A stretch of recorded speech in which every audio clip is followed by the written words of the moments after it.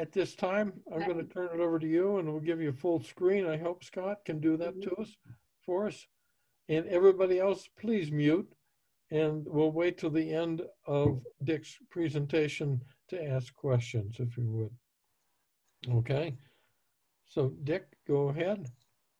If you can Hey hear. everyone, I'm Dick Dragowitz, and I've met and talked with some or maybe all of you over time at different Lee Wolf functions and activities like that.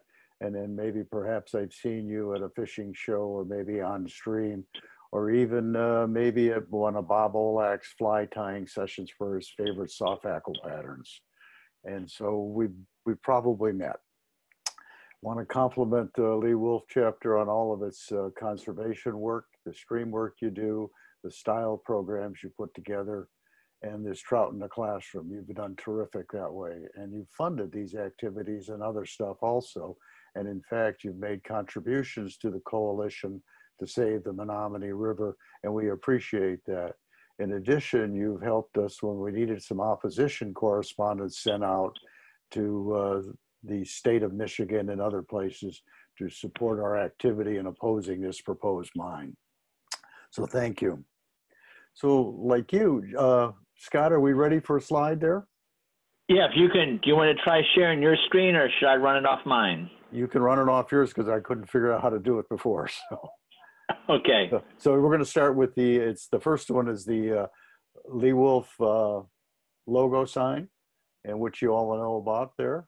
And so that's part of that one. So the next one is going to be the slide that shows the logo for the coalition to save the Menominee River. There you go. Cool. The system's working. So, excuse me. Go on. If everybody looks in the upper right-hand corner, you can click on speaker view and you'll get a lot bigger picture. So. All right. So anyway, I'm a volunteer with the Coalition to Save the Menominee River. I'm also a member of the Gary Borger TU chapter in NIFTY, and I participate in activities of different TU chapters doing a variety of things over time. You know, I've done stream work in Wisconsin. I've gone and participated with Wisconsin River Alliance on doing cleanup of the Milwaukee River and a variety of things. So I'm doing the same stuff you are, and just in a different place at a different time. Tonight, I'd like to talk to you about the Menominee River and how it's being threatened by the proposed metallic sulfide mine. Scott, could we change that slide to that river scene then? And then it's a little slow to advance. Oh. My PowerPoint is too slow. No, it's probably my computer. I got to talk to Microsoft. Anyway, there we go. So this is the Menominee River. This is downstream of the McAllister Bridge.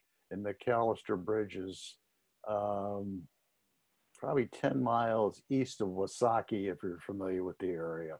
And Wasaki is probably 10 miles north of Crivets, just as a point of reference. So you can see the structure there. So it houses a lot of bass, and this is one of my favorite spots to fish. There was this launch at McAllister and going up to the dam and then floating downstream for mysterious distances. So it's terrific. So I've been doing this conservation stuff to protect the Menominee River for about 12 years now. And it started, my introduction to the Menominee River came about in 2006. And one of my brothers called and he said, I'm going to Green Bay, Wisconsin for a business trip. Can we fish that Saturday and Sunday? I said, sure, I'll figure something out. And that I flippantly say now, the only thing I knew about Green Bay was that they had a football team and I could find it on a map. So to find out where to go fishing, I called Milwaukee and talked to my friend Dave Pinchkowski, who's a Wisconsin fishing guide, and I explained the scenario to him. And I says, where do we go? What do we do? Dave immediately responded and he says, let's go fish the Menominee River. It's got terrific smallmouth bass fishing. I said, okay. We worked out logistics and accommodations and all that good stuff there. And then we met him there a couple weeks later.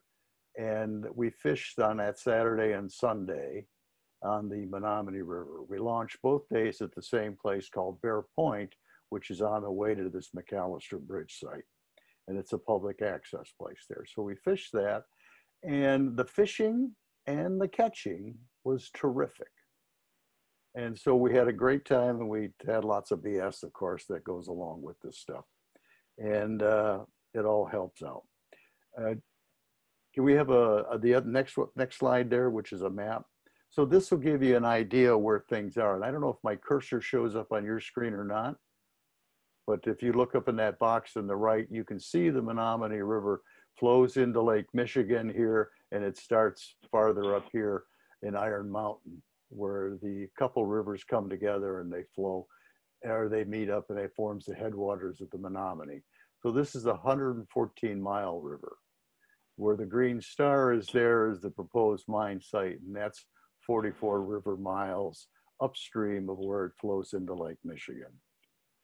So on the way home from that trip, I was talking to myself because I always get good answers. And I was saying, I should be fishing the Menominee River some more. So I didn't fish it that summer, but the next summer, 2007, myself and Dave and some friends would go up there for weekends or days in the middle of the week, and we'd fish, and it was always really good. And then toward the end of that summer, I started seeing some signs that said, stop the mine. Next slide there. That should be stop the mine sign. And so whoops, this is the brotherly trip here. So let me hang on to this one for a second. So we fished and we did this, and these are pictures taken by my brother and shared with me. So you can tell this is him on the right. And so he's got the big fish and I've got the small fish, but that's okay. And this is Dave, who's the fishing guide there. So Dave, you can see his hairstyle there, a little sidelight to this. He's also created some fly patterns, one of which is called the Bad Hair Day. And you can see why it's called the Bad Hair Day from his hairdo there. Let's go on to the next slide. So on that second summer, I see this sign like this, and I says, what's this all about? Nobody's got an answer. So the ends of summer, and then we jump ahead to the next year. And then so in 2008, I'm doing the same thing, and I'm seeing more signs along the highways and along in front of houses on the river. And so I keep asking around, and I finally found the source of the sign, and it was a group called the Front 40. And the Front 40 is a play on the words of the name of the mine, which is the Back 40. And originally the mine started out, it was going to be like a 40-acre site, and they were going to find some gold and silver and other things to make a couple people wealthy. So I made arrangements to meet Ron and Carol Hendrickson that formed this Front 40 group and have them explain to me what the mining's all about. They did, and I said, well, maybe I can help you. And I was thinking of this from a totally selfish standpoint because the fishing was so good that I didn't want it damaged or destroyed by somebody's mine. So I teamed up with them and I started doing some stuff. I would put up some signs. When I was up there, I'd go to their meetings that they arranged and talk to people and express my concerns about the safety and protection of the river and some related stuff. I also made some financial donations to them. And then over time, I started raising funds to help them out.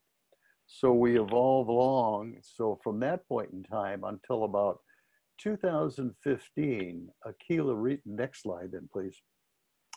Aquila Resources, I'm getting myself out of context here. So this is an access thing. This, I should have showed you this for fishing. So this is an access site at the McAllister Bridge. And the next slide, shows you Dave launching his boat. And this boat here is what he calls a jet sled. And it's designed to travel in a little bit of water. If he's got 10 or 12 inches of water, everything is cool. This outboard motor is a jet drive, so it doesn't suffer from propeller destruction from all the structure that we showed you in that first scenery photo. And this is 18-foot of boat, and I thought this was a really good boat until Dave started adding accessories to it that got it cluttered. But when it was, and this was relatively new in this picture, and so it didn't have all that stuff, so it had space. It was really nice. It was the best fishing boat I've been in. Next slide. And then so you can fish this thing in any way you want. You can use flies like this Murdic minnow here, or you could use live bait. You can use plastics on a spinning rod or lures on a casting rod. And whatever way you want, it's going to work and you're going to catch fish. My preference is a fly rod. And when I go fishing, I'll rig up 2 rods, a 6-weight fly rod for poppers and Mr. Wigglies and things that float on the surface, and an 8-weight rod for lures that have some weight, such as clousers, crayfish patterns, and things of that nature. And they all seem to work. You can do whatever you want out there, and it's pretty good. Now, a little sidelight to this is that some days the fish get a little finicky, and so I purchased a spinning rod and some plastics that I use, and when the fish get a little finicky like that, or when it gets windier than my casting skills can handle. So that's another option there. Next slide, please. So back to the map again. So this shows you, again, where the mine site is, that little green star, and both of those boxes are put it up there like that. Next slide. So Aquila Resources is the company that wants to build this. They're a Canadian company headquartered in Toronto, Ontario, and they control this site and some additional land, and they also have some land in Wisconsin in a couple places. Now, this is their plan, what they want to do. So you can look in the center of this is in number 1. This is going to be the open pit underground portion of the mine. So this surface area of this 750-foot deep hole is about 100 acres in size. This is comparable to a regional shopping center such as Oak Brook Center or Woodfield Mall or other comparable malls in the area. That puts that in perspective that way. To the right of that is number 2, and this is, I think, out of scale here because they're saying the tailings management facility is going to be a man-made dam, and that's 124 acres in size. So it's about 25% bigger than the mine pit itself. So Aquila has been relatively quiet was relatively quiet from the early 2000s until 2015 when they filed for a mine permit application. They filed that and they got issued in 2016, and they filed for a couple others. So they've gotten 4 permits issued. All of these permits have substantial conditions that need to be satisfied before anything can happen. So one of these is under litigation. It was the wetlands permit. And I'll talk about the litigation when we get farther on here. The proposed mine covers 1,000 acres, a little over 1,000 acres, and that equates to 1.7 square miles. And put things in perspective.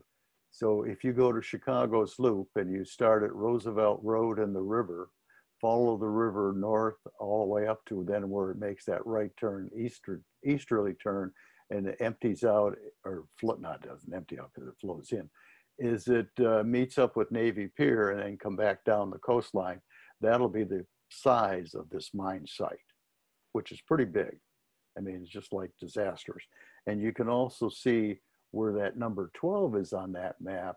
That's the distance there is 150 feet from the edge of that pit to the river, danger zones. So we don't want that to happen. And so what we're doing is everything we can to stop it. Let's go to the next one. So a couple things happen with dams. This picture here was taken in late January of 2019 in Brazil. I mentioned this 124-acre tailings dam a moment ago. Tailings dams have a tendency to collapse. This one collapsed in Brazil in 2019, and 270 people were killed. Others were injured, and the environment was really damaged bad. And this will probably be damaged like forever because it's hard to clean this stuff up. Next slide. And this is more of the damage and destruction from this. So this one had was twice, this tailings dam here was twice as big as the one on the Menominee River, but you can see this here. And then the third slide shows what happens when people get killed. They get carried, next slide please, I'm sorry. So they're carrying off bodies from this site here. So if this was to happen on the Menominee, you've got 44 river miles to take it to Lake Michigan, and all of this would get contaminated in some fashion. Now, this whole thing may not collapse, but it may partially collapse. And so then you have other issues like that. So it's not healthy. And we're trying to convince the state of Michigan, their department, to call the Environment, Great Lakes, and Energy, and the acronym for that is EGLE, referred to as EAGLE. And so we're trying to convince them that the style of tailings dam that Aquila wants to use isn't safe. There are other methods of doing this which turn out to be much more expensive. And so Aquila's project is marginally profitable at best. So if they have to incur bigger dollars, they may cancel out the whole program. And so that's one of our thoughts. Next slide. So after this disaster in Brazil, and the year before that, there was also another disaster in Brazil of a slightly smaller size where like 20 people died, others were injured, and 400 miles of river and rivers were damaged and permanently contaminated because the tailings material flowed all the way to the Atlantic Ocean. There are pictures from the satellites and from the space station showing this flowage going down there and doing that. So back to the 2019 issue. Shortly afterwards, the investment arm of the Church of England and other international investors that had a portfolio, and you can see at the top of the screen, that's $13 trillion with a T, not a B. So that's like, they've got serious influence. So they started doing substantial analysis on what makes mining safe or unsafe. And so they were looking to protect their investments in mines and mining companies. And so they did this study, and it had been published now. Simultaneously, the mining trade organizations and mining companies got together and did a similar study. Their purpose was a little bit different than the Church of England's group, in that they wanted to show the investment community that mines could be safe and that they know how to do this because they need investor money. Without investor money, they're handicapped, they can't do anything. So both of these groups have published reports and have shared them with the world, and a couple other entities have done similar things, and nothing's really happened yet, but we're making some progress, and that people are paying attention, and that in the mining industry, the top of the concerns when they talk about issues is mine safety and tailings dams. Now, there's a mining engineer that we know and have used at the Coalition for other work, for related work to this, and that he says that the only safe tailings dam is the one that isn't built. So this is a concern that the world has, and I think the mining industry is focusing on this now. So that's some positive stuff that's happening there. Now, we've taken this information about the collapse of the dam and these studies put out by the Church of England and the mining groups like this, and we've shared this with EAGLE, again, the group at the state of Michigan that reviews these mine permits. So we keep them informed on lots of things, and hopefully it'll work, and they'll pay attention and do something sensible. Next slide, please. Doing something sensible is not permitting the mine. Mines also have another issue. It's called acid mine drainage. Now this picture is from a stream out in Montana. And so this is acid mine drainage here. And when a mine, the mine in, on the Menominee River the ore there has sulfide in it. When sulfide gets mixed with the air and water, it creates sulfuric acid, and it becomes what they call acid mine drainage. And it's just like this picture here. So if this acid mine drainage gets into the river, those smallmouth bass that you and I like to catch and release, they won't be there. They'll all be dead. So we need to find ways, again, to stop this mine. Aquila says they have ways of protecting the water from all these things here. But when asked to demonstrate or show another mine, sulfide mine, anywhere in the world that hasn't contaminated water, they go home and because they can't answer the question. Next slide, please. So one of the other things that the coalition and others have done is we've gone to court. This is the courtroom that heard the issue on the wetlands permit. And we're waiting for a decision on this, and for reasons that we don't know and don't really want to ask, because delays are good, and that the judge hasn't made a decision yet. And so this case involved the state of Michigan, Aquila, the mining company, and the coalition teamed up with the Menominee Indian Tribe of Wisconsin and the family that owns the land contiguous to the north side of the mine site. So there were 19 days of testimony, and I attended some of that. And it's amazing how much detail and what fine questions, minute questions people can ask about all this stuff there, and how much detail exists.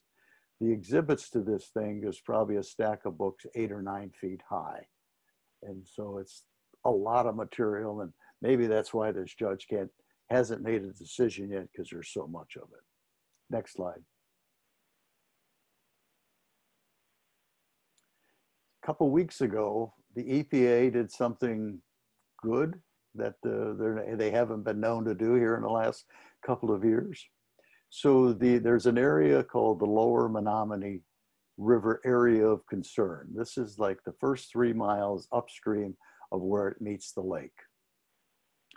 And this site was contaminated from government usage of water and sewage, and businesses that polluted things. There's a company called Tyco, now called Johnson & Johnson, and they produce flame retardant materials and the toxic materials to put out fires.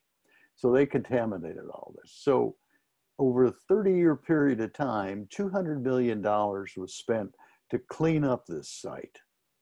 And it's been completed now, and so it's been delisted from one of these nasty sites as area of concern. So our thinking is that, and we've shared this again with the Eagle folks, is that if the mine is built, it's going to contaminate the river, and we've just wasted $200 million. Why would we want to do that? So we keep marching on. Next slide, please. Toward the end of the completion of that EPA delisting there was another program that was completed. It's called the Lake Sturgeon Passage Program. It cost $12 million and was completed 2 years ago. The purpose of this program is to enable sturgeon to move upstream of the dams on the Menominee River for growth and spawning purposes. So the program, or this program here, has 2 features to it. One is there's an elevator at the first dam upstream of the lake, and the sturgeon can be captured in the elevator, lifted over the dam, and let go upstream. In addition, the elevator has a little cage area effect to it, and they can scoop out the sturgeon and put them in tanker trucks and take them farther upstream beyond other dams. This river's got 5 power generating dams spaced out over 60 or 70 miles. So that's the plan there. And when they capture these sturgeon to do this here, they put tags on them so they can track them. So one of the first sturgeon that was moved upstream in this program here had these tag on it, and it was taken way upstream, maybe like 50 miles. And 2 or 3 days later, it was found in the Peshtigo River, which is about 30 miles west of the mouth of this river here. So this fish knew where it wanted to go. and it just migrated all the way down. I thought that was kind of an interesting story here. Part of the program, in addition to ways of lifting them over, they've got troughs so that the fish can get past the dams without getting chewed up by the power generating stuff. Next slide. This is a little colorful picture of a sturgeon, a little more artsy than the other one. I just like that one because it had color to it. Next slide, please.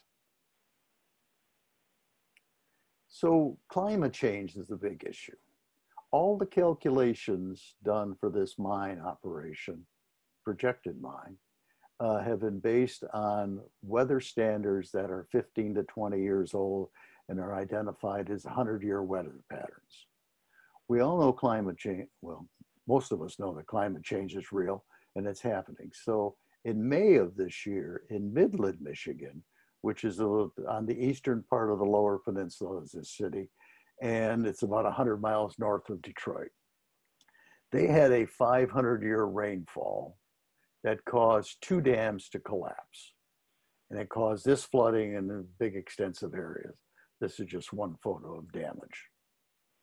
And by coincidence, a fellow from Eagle by the name of Luke Trumbull had inspected these 2 dams the last year or two and said they were safe. He was wrong. Luke also works in the mine permit process, and he was involved in the dam safety permit that Eagle had submitted earlier. So we have concerns about his skill set and knowledge about what tailings dams need and can do. So we wrote a letter to him, a copy to a bunch of legislators and other politicians and other individuals that are relevant to this case, and said, here's the problem. If you can't take steel and concrete and build a dam that's safe and going to last for a 500-year rain event, how are you going to take excavated ore and tailings materials? And the tailings materials come out when they process this ore is pulverized to the consistency of fine beach sand. How are you going to take that material and make a dam that's going to be there forever? And forever is a long time, as you know. So we've been educating the state of Michigan about these issues. Next issue, next slide.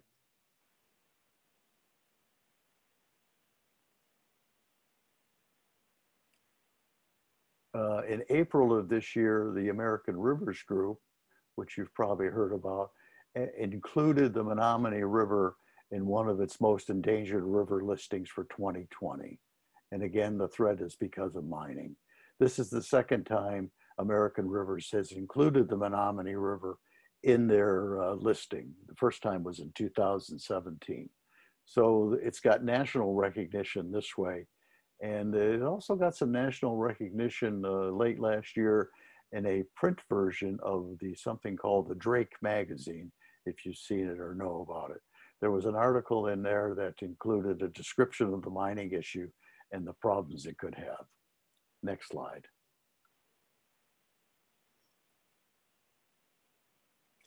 This is what we want to protect. For those of you that may know him, that's Harry Blessing, making the cast on a perfect day on the Menominee River. And that's Ham Nelson, who's a fishing guide out of the Tightline shop up in the Green Bay area. This is what we want to protect.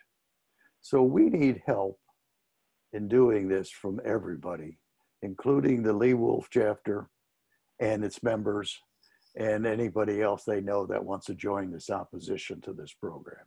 You've supported the coalition over time, and we appreciate that. And so I have a special request today. In addition to what you've done, and hopefully you'll continue supporting this coalition, I have this idea that somewheres your members know somebody or a company that would like to be really generous and make a donation to the coalition to protect the Menominee River. If you know this person or this company, give me the contact information and I'll follow up and pursue this idea. I'm just this is sort of a dreamy thought because we received a donation out of the blue 2 or 3 weeks ago. It came from an estate of somebody, and this was all managed by an endowment fund company. And it was just kind of flabbergasting that all of a sudden out of nowhere, and this was fairly substantial. So we're pretty appreciative of it. So we've got this idea now that maybe you and I know somebody that would like to do this. That's my show and tell. Thank you for your help. Thank you for the invitation to talk to you. Now, give me your questions and let's talk. Everybody will have to unmute to ask a question, so go right ahead. Jerry, I have a comment, if I could make it. Sure. Dick. Dick, when you start looking for funds, it wouldn't hurt to go to estate lawyers. You know, these guys get huge amounts, and they are often do things that have nothing to do with the estate itself, just things they're interested in. So, you know, you might get some of your friends in the bar to talk to these guys and say, who's handling the estates? Go talk to those fellas. And I think you might be surprised at what would happen. Terrific idea. Thank you. I'll follow up on that. Hey, Dick, what gave them the impetus to come and dig the mine in this particular location? Did they do a lot of research why that spot on the river? So interesting little story. So somewhere's around 2000 or thereabouts, a fellow by the name of Tom Quigley bought a 40-acre site that he was going to build a cabin on.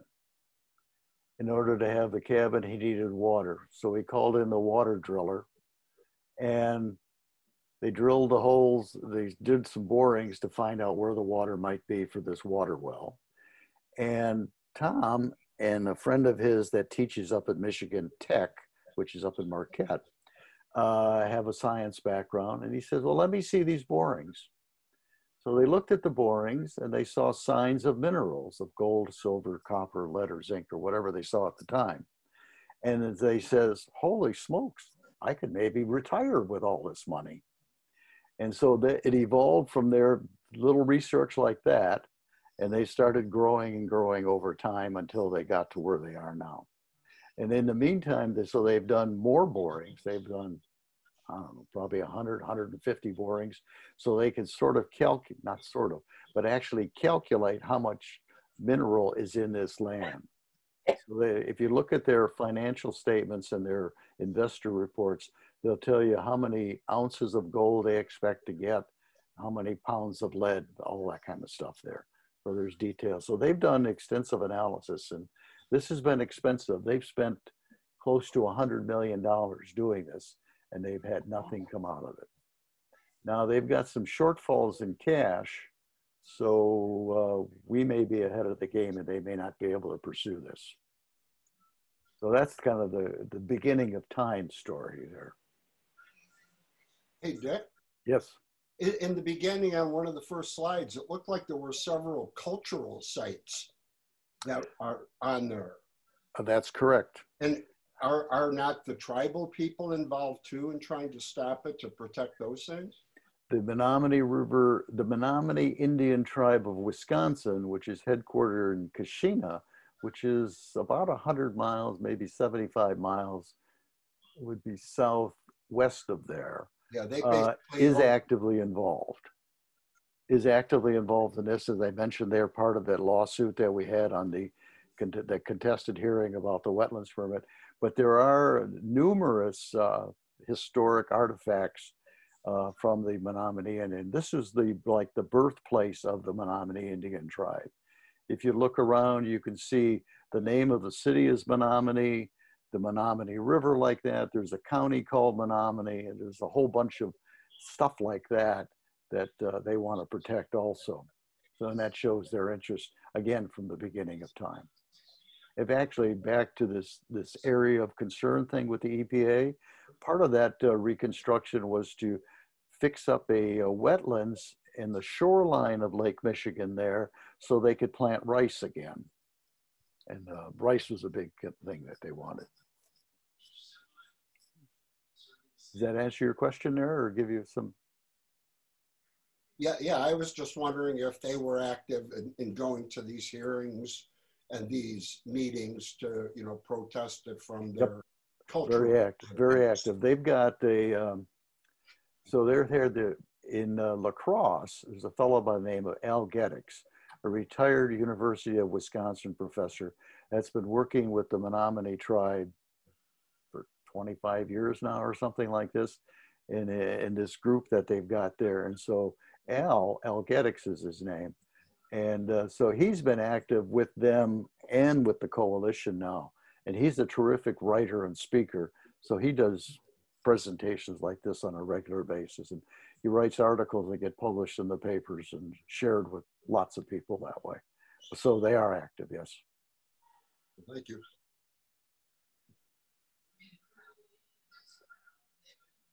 Do you have any other questions for Dick? Jerry, I have one other comment thinking about that dam. We all have experience in Wisconsin about what happens on those small dams let loose all the cow into our streams and kill everything. And you know, you don't have to, there's probably lots of examples about what happens and how quickly it happens. You know what I'm talking about. Yes.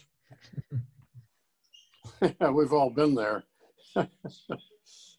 You mean, John, do you mean the, like where the manure seeps out? Yes. That Yeah. looses that way? Or could have been the retention ponds that broke and kind of destroyed that timber coulee area. Right, but it doesn't take much. It doesn't take much to destroy a facility, does it, Dick? No, it doesn't. No. And you know, you have something that's much more substantial than that up there in that mine. But Yep. Those might be, I don't know whether they're useful examples or not, honestly. Well, we hadn't thought about that. But we'll discuss that, and maybe there's a way of bringing that in. Let me go back to the tailings management facility for a moment. So this thing is on 124 acres. It'll be 140 feet high, and it's designed to hold 4.9 million cubic meters of tailings materials. Now, in preparation for this, I was talking to myself. I says, what's an example of 4.9 cubic meters? Because none of us can picture that kind of stuff. So that would, if you put it all together and you made a cube, the cube would measure 557 feet on a side. So that's like a city block, you know, in size like that. The other comparison is we've all heard and probably seen Amazon warehouses. They're building warehouses that are 1 million square feet floor level, and they're about 40 feet high. So if you took 4 1/3 of these warehouses, you could put that 4.9 million cubic meters inside of them. So, but that's just quantity. But that's just little sidelight things. If when they've mined it and they have their tailings, where are they going to refine the ore at? Is it going to get shipped out of there, or are they going to refine it there also? Both parts. They're gonna capture the minerals on site, and the process there is they take the ore, they excavate the ore, and then they pulverize it to the consistency of fine beach sand, and then chemically they treat it with cyanide and some other chemicals that I can't spell or pronounce, and they extract these 5 minerals they're looking for through that chemical process. And they supposedly clear up or take out some of these chemicals out of the tailings and store it there. After these 5 minerals, you got gold, silver, copper, lead, and zinc. And after these minerals are captured, they have a facility there for the gold and the silver part, at least, that's going to be heated up and it's going to form it into bars called DORE, D-O-R-E. And then and those aren't pure. So they ship them off to someplace else that reprocesses them and makes it into pure bars of gold. And then the other ores, the other minerals, I don't know the mechanics. I think they just extract them out there, put them on a truck and ship them off to someplace. So you're going to have a lot of heavy truck traffic too. And so a lot of those processes are going to require some large quantities of water. Do they have permits to get the water? They do actually, and actually there's probably enough water that they'll find at the bottom of this open pit that they can extract and use for their processing. And supposedly they're gonna, with the excess water, they're gonna, let me back up. So when they process this with the chemical mixture, there's water in there. And then they supposedly purify this water, and then they're gonna dump it into the river. And they've got a permit to do that. It's called the NPDS, National Pollution Discharge something. And they've got that, but that's got qualifications too. So there's concerns, like, are they going to pay attention? And one of the issues, another issue is that mines operate 365 days a year, 24 hours a day, 7 days a week, no breaks, no nothing. So if you live or you're a tourist in the area, you're going to get affected by noise. At nighttime, you'll have light pollution. You're going to have dust all over the place and vibrations from blasting. So it's not going to be a pleasant sight. And there are houses on both sides, north and south of the site, and across the river is a bigger development there. So these people are going to suffer a lot. Somebody else had a question there. I have another comment, Dick. Has the coalition talked to any of the people out in Anaconda about that tailing mess they've had for all the years and how it's that's a major tailing conversation in the country, led to lawsuits, all sorts of stuff. I can't think of a better tailing proposition than Anaconda, Montana. No, I don't think we've talked to that. The closest we've probably come to that is, I mentioned, this mining engineer, Dr. Chambers, is headquartered out in, I think he's in Bozeman. Oh. And so he's probably familiar with that. I'm sure he would absolutely be familiar with it. Right. So no, we have not. And but tailings are a big problem, and mine pollution is really nasty. I just saw a report the other day. There's something to the effect of 27 billion gallons of water are contaminated every year from the mining, the leftover mine sites. And there's mine sites all over the country, much to my surprise. I always thought mining took place in Montana and out west like that. But there's a lot of it in the Upper Peninsula of Michigan. So right now, in my perspective, a couple of mining issues. We've got this one here on the Menominee. In Minnesota, in the Boundary Waters area, they've got issues over there. And I learned about a new one in Wyoming that they want to build. And of course, the Pebble Mine in Alaska. So mining is good and mining is necessary, but I think it has to be in the right place, with the right people that might be able to minimize damage, because we need all this stuff. And this is an open pit mine again? It'll be an open pit for 5 or 6 years, and then they want to do an underground portion of it for another 6 or 7 years. Now, interestingly enough, their application is for open pit, and that's what's been issued.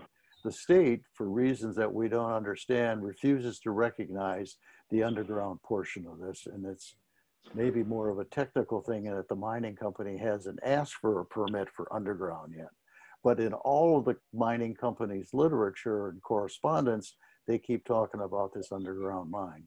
And we need to get the state of Michigan to do this, because all the calculations going into tailings dams and water and all this kind of stuff is based on this open pit. And so this would increase the size substantially. So. And and do you know the depth of the pit by chance? 750 feet. And are they going to be obligated to reclaim all the land once they've mined it out? Yes, they're supposed to reclaim it, and that somehow that hole will get filled, and I don't know how that happens. But they can't use the tailings materials because they're all contaminated. And they want to keep it up there. It'll be a deep water pond. It could be, but you could have seepage to or from the river from that, And then with all that sulfite exposed there, you're going to have more problems. Dick, thank you very much for presenting this, and I certainly enjoyed it. I hope everybody else did. And we will keep our ears and eyes open for potential sources for funds. John, thank you for your suggestion. That was a good one. Yep, we'll follow up on that one. I appreciate that, and thanks for the questions. Hey, Scott, can we have one more slide? Yes. I wanted you all to drool about this scene here versus when you get this next one here. So this is my contact information. You can give me a call or send me an email anytime that fits your schedule. And so that email address is OBI. And do you know what an OB is? Maybe not. So we've all seen pictures of Japanese women in their kimonos, those fancy gowns they wear. Well, the belt or the sash around there is an obi. And so in the beginning of time, I lived in Japan, compliments of the Navy.